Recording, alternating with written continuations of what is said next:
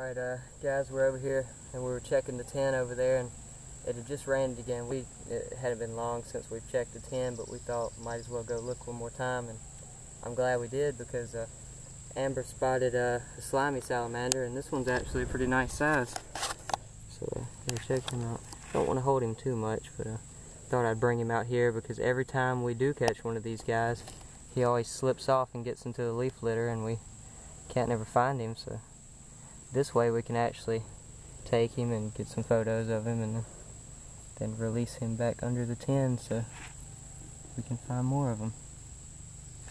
Yeah, he's a cool little salamander.